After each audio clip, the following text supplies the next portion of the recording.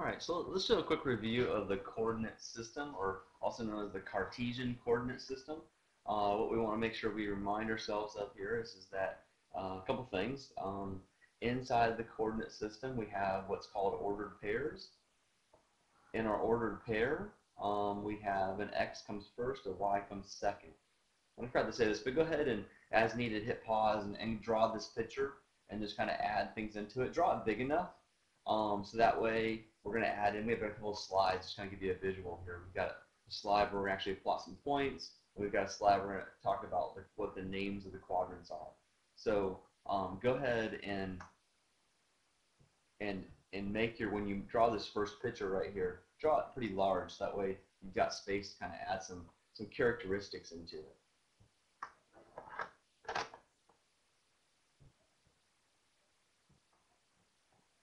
Okay, so we've got our rough drawing pretty large. Let's go through and talk about labels and stuff. So on the horizontal axis is also known as the x-axis. And remember, on the x-axis, as we travel out from the origin, so we travel out this way, this would be going towards positive infinity. And over on the left, this would be negative infinity. As we go back to the origin and we travel up, that would take us towards positive infinity on the vertical axis, or also known as the y, and it would take us towards negative infinity on that vertical axis. All right, rolling along. So on that same coordinate plane, so don't need to draw another one unless you just want to. Let's go through and plot some points. So our first point to plot is going to be 6, 4. So we start at the origin. Remember, this is our x value, this is our y value. So we travel over 6. We go up 4, keeping in mind, remember, that what we just talked about, that this is positive x's over here, this is negative x's over here, this is positive y's and negative y's, always starting at the origin. And by the way, you should hit pause at this point and go ahead and try this yourself, and then hit play and check your answer, okay? So same thing here, we got our x, we got our y, we go to the origin, we go -6, and we don't go up and we don't go down, so we have our point right there at -6, 0. Next point's -3, -5. So we go back to the origin, we go -3 on the x, -5 on the y.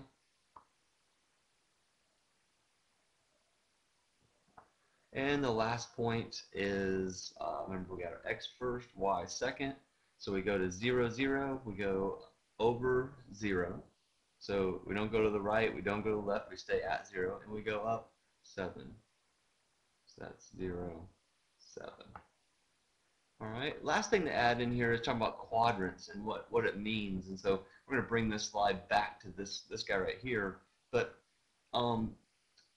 this is known as, or called, quadrant 1. In quadrant 1, my x's are positive and my y's are positive. Over here, we move over and I'm going to abbreviate quadrant 2. In quadrant 2, my x's will always be negative and my y's will always be positive. I mean, if you think about that, that makes sense, because you travel on the negative x and you go up on the positive y. This is quadrant 3. In quadrant 3, both my x's and my y's are negative. And then down here is called quadrant 4. And in this case here, my x's are positive. Oops. That's okay. My x's are positive, but my y's are negative. So there's a quick review of the Cartesian coordinate plane, or the coordinate system, however you want to call it. And to kind of help kick off, and you got a few questions on your homework, but we'll be graphing and doing different things, so you want to make sure we know what those things are.